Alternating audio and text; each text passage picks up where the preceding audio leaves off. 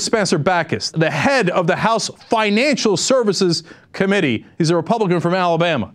60 Minutes just did a report saying that before the 2008 epic collapse of the market, they were given a private briefing from the chief economic officials in the country and told, hey, you know what? This thing's going to cave in. So what did Spencer Bachus do?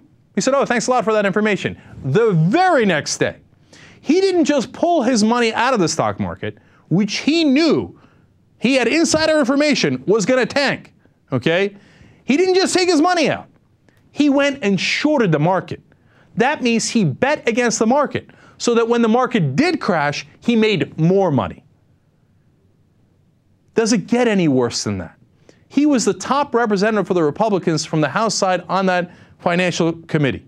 He used that insider knowledge to profit off of the rest of our misery. He's like, oh, the economy's going to crash. Great. I'm an insider. I'm the establishment. I get to make money off that. You lose money? Ha ha, who cares? I'm pretending to be your representative. Now, the one good thing about Spencer Bachus is that he has been exceptionally honest about who he actually represents and serves. Here's a direct quote. In Washington, the views of the banks are to be regulated. And my view is that Washington and the regulators are there to serve the banks.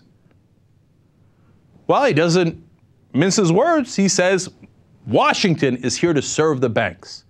And then he gets served a little on the side afterwards. When they come and tell him, oh, by the way, this is the way to go. Market's going to crash. You go make money off it. And Bachus is like, yes, yes, another win for Bachus. Another loss for the American people. Couldn't be more ecstatic. If Spencer Bachus is not thrown out on his ass by his constituents, there's no hope, okay, in this system. Because it doesn't matter if you're a liberal or a conservative or a libertarian.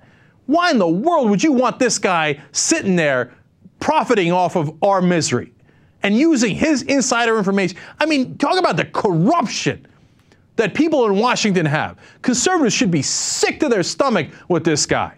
You're going to put back a guy who said his main job is to serve the banks, and that as soon as he hears something's going to happen to you, instead of warning you, instead of helping you, instead of trying to prevent it, he thinks, how can I make a buck off of it?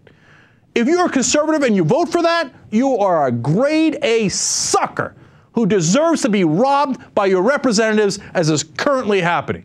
And don't you dare go and do another protest, Tea Party or otherwise. Just shut up and eat your shit sandwich that Bachus gives to you on a daily basis. Oh, that is delicious. Thank you so much, Congressman.